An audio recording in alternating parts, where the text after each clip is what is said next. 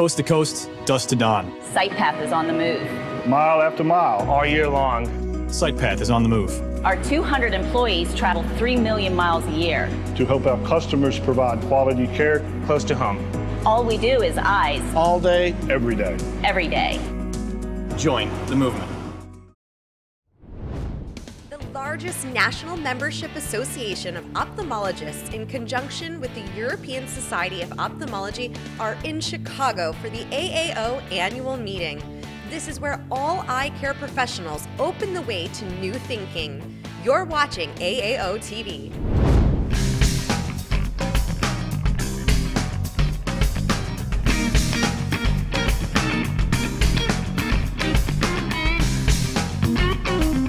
Welcome to AAO TV. I'm Rachel Kopchak, reporting from the largest exhibition of ophthalmic products, services, and technology in the world.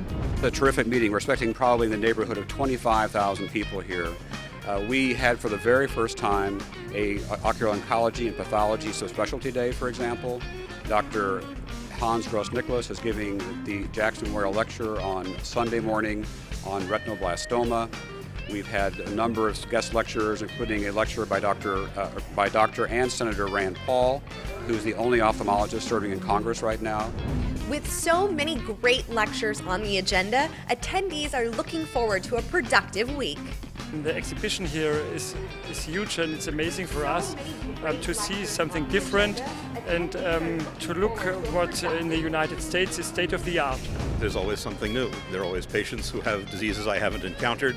There is new equipment, there's new technology, there are new epidemiological studies. The opportunity to learn more about my craft, to be a better ophthalmologist, to help patients and treat their diseases better. It's a little bit of everything, kind of running into some colleagues from years ago and hearing how their practices are going and some of the new changes with the health system. It's interesting to see how they're being implemented in other practices around the world and the country.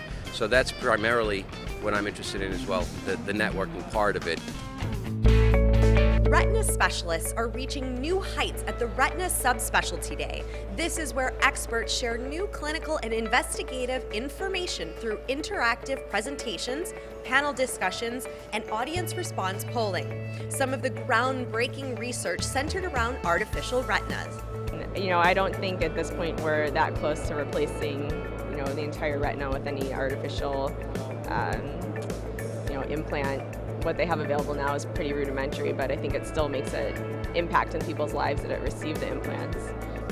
The digital age has made it nearly impossible to be well rested. As a result, the health of our brain suffers. This session, led by Dr. Andrew Doan, provided simple advice to restore brain health. Fuel it, use it, and rest it. Dr. Doan tackled myths that affect brain health, including the use of video games, explaining that video games actually spark the creative, problem-solving part of the human brain when played in doses.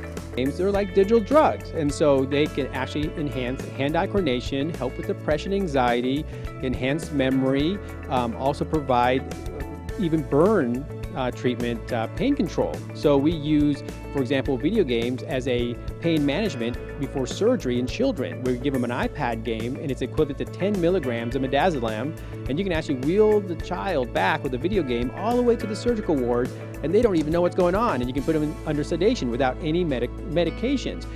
So there's a lot of benefits to video games. Hot Topics, Hot Sessions. AAO 2014 is your one-stop shop to enhance your knowledge and expand your practice management skills.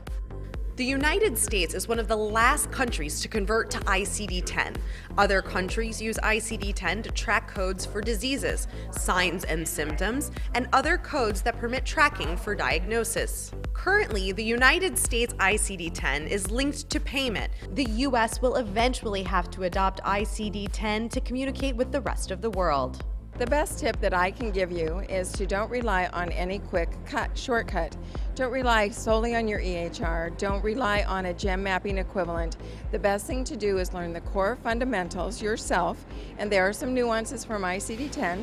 Get the ICD-10 book, and we're so fortunate that in ophthalmology we are the only ones to have an ophthalmology-specific ICD-10 book. No other specialty in medicine has that. And begin reading the tabular list.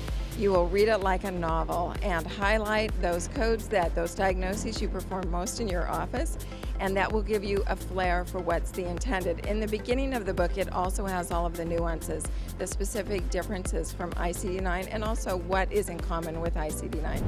The Academy is proud to showcase one of its biggest initiatives in recent years, the IRIS, or Intelligent Research in Sight Registry.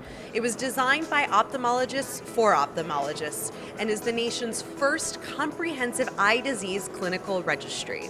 You can find easy-to-interpret benchmark reports, access to clinically relevant data on diseases, quality measurement solutions, and automated data collection.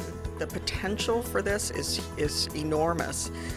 We will be able to get more and more granular with our measures. We'll have a way of doing research within the aggregate data in a way that transforms how quickly we get some of the important information for research purposes, what's effective, what's not effective, the proper patient populations to study.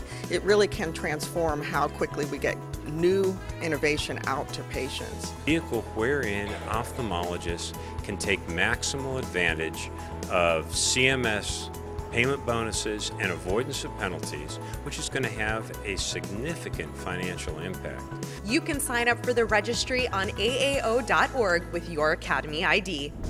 Google Glass is making its mark in the industry. Ophthalmologists can benefit from Google Glass for its wide field use to record surgical features. The glass can store procedures and record surgical explanations that can be shared with other practices.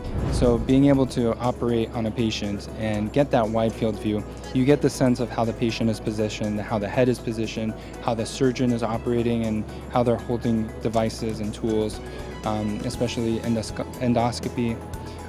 But on the other hand, with intraocular surgery, a lot of people already have operating microscopes that record video, but we lose the sense of the more wide picture. And with something like Google Glass or something with a more wide field view, you can see, again, hand positioning and how the overall picture is of the surgery. AAO 2014 is continuing to open the way to new thinking and engage ophthalmologists.